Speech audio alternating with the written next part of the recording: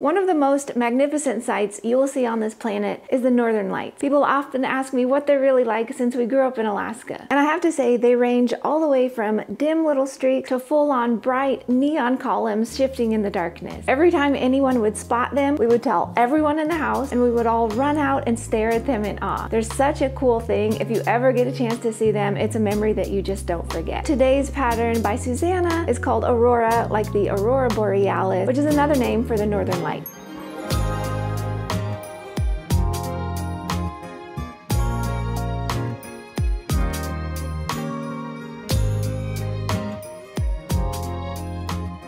This is a magnificent shawl design with a nice texture and fun little crossed double crochets, which I'm so excited to show you today. It's a fantastic shape that is designed to hug your shoulders and stay put nicely. And I love the size. It feels like a big luxurious blanket. Color changes really add to the flow of this piece. The northern lights aren't static. They're constantly shifting, changing, moving, and I love how the color transitions in this shawl really represent that. And I love the different colors, the greens, the purples, the blues, and the midnight black. We used our hand-dyed Luster sport yarn to make this, which I know so many folks are obsessed with. It's smooth, it's shimmery, it's soft. It drapes really nicely while also holding its structure well over time. I also love that we chose to make this pattern in our Blackberry hues. I grew up picking wild berries in Juneau, and they are an incredible experience. They're so sweet, they're so flavorful, and just incredibly delicious. My favorite were actually salmon berries, which look like orange blackberries. I'm actually going to be giving away a full set of this Blackberry hues today. So to enter, just make sure that you're subscribed to our YouTube channel and comment below letting me know if you have ever seen the northern lights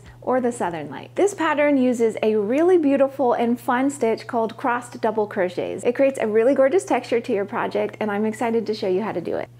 So to get started, I'm just going to work 2 chains and work a double crochet into that first stitch. So to work your crossed double crochet, normally you would work into this next stitch, but we're going to skip that one and work into the stitch after that. So go ahead and yarn over, skip that next stitch, and insert your hook into the next stitch. Yarn over and pull up a loop, and then yarn over, pull through 2, yarn over, pull through 2. So there's our first double crochet.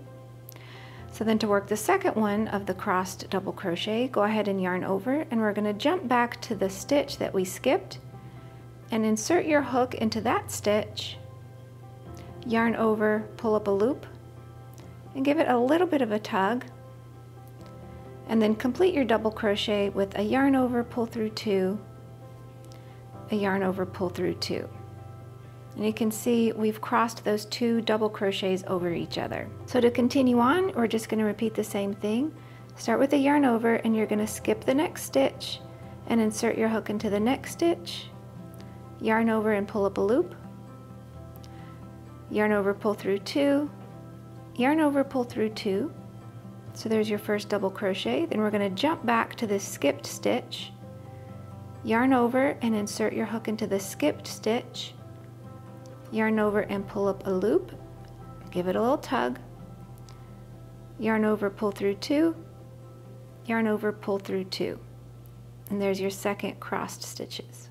And it truly is that easy. The rest of the pattern just uses double crochets, single crochets, and chains, so it is quite straightforward to make. I hope you love it so much. Remember to make this an amazing week. Find time to create, enjoy each little stitch, and I am going to see you next week with another new pattern. Bye-bye!